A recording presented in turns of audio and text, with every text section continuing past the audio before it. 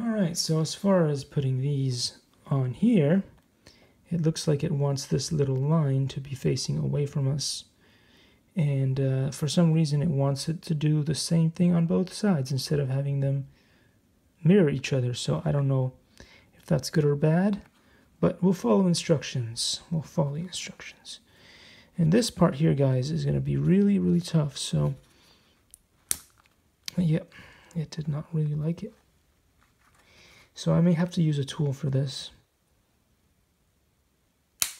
Or just brute power. Let's try the other one. Wow. It really needs a lot of strength to go in. For some reason. Anyway, thanks for watching, guys. And I'll see you in the next. Likey.